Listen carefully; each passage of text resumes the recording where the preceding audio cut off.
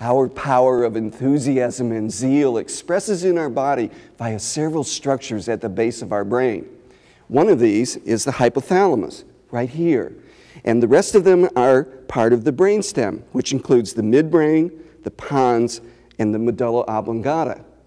These centers at the base of our brain regulate all of our body's automatic functions, and these include the temperature of our body, our heart and respiratory rates, our appetite, whether we are asleep or awake.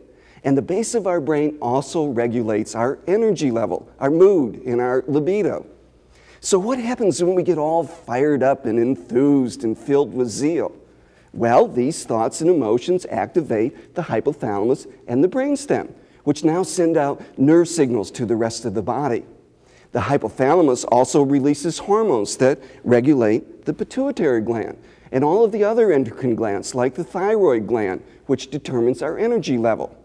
I'm sure you've heard of endorphins, the body's own morphine-like chemicals that relieve pain and produce feelings of joy and well-being. Now, guess where they are released? That's right, from the hypothalamus. And some nerve cells in the midbrain release neurotransmitters like serotonin, which determine if we are joyous and happy or if we are depressed. So we have these centers at the base of our brain that express our joy and enthusiasm, our fire of life, or our lack of it. How they do this all depends on what we program into our subconscious mind. Like a computer, we can only print out what we have programmed into it. Let me give you an example. Teresa was diagnosed as having chronic fatigue syndrome. In counseling, she shared that she had a series of relationships in which she had invested monumental amounts of energy, but which had not worked out.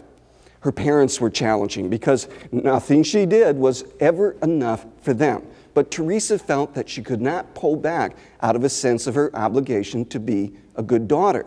At work, she gave tirelessly to her job, staying late hours and always doing extra. Is it any wonder that she burned out and developed chronic fatigue syndrome?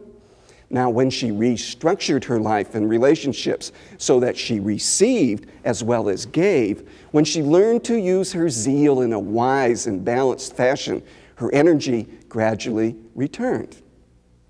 Depression is another common sign or difficulty with our power of enthusiasm.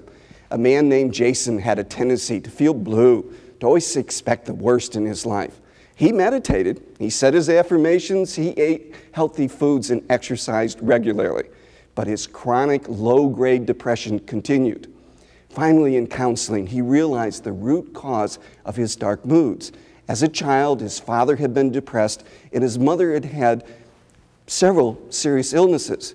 So in response, Jason had decided that his own lot in life, like his parents, was to suffer.